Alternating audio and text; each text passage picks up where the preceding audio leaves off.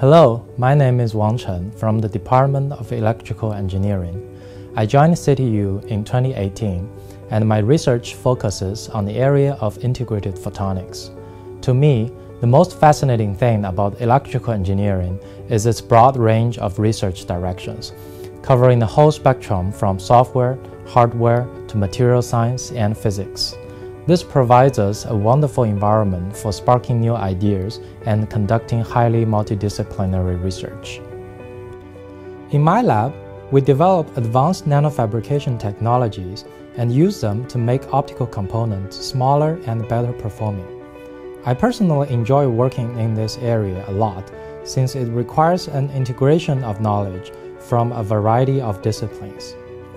Throughout the years, I also had the privilege to work with people from all kinds of backgrounds.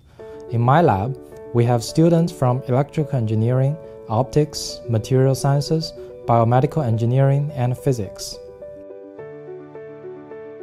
Using advanced nanofabrication facilities at EE department, we shrink down the size of photonic devices and print them onto tiny photonic chips. In a way, this is similar to how electronic devices are printed on IC chips.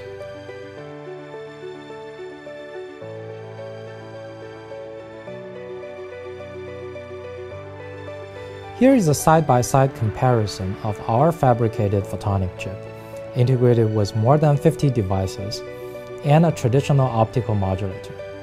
This device is responsible for converting electrical signals to optical signals in optical fiber networks.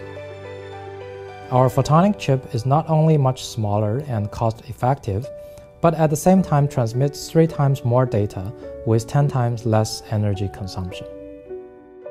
Since joining CityU, I have received a number of important research grants from both mainland and Hong Kong governments, as well as the Quattro Innovation Award. These fundings, together with the infrastructure support from CityU, will allow us to further push the performance of our integrated photonic devices. We expect these devices to address the urgent power consumption issue in modern data centers, which currently consume about 3% of total human electricity and is expected to double every 4 years. Apart from the optical fiber networks, we are also developing high-performance photonic devices for 5G, sensing, and quantum applications.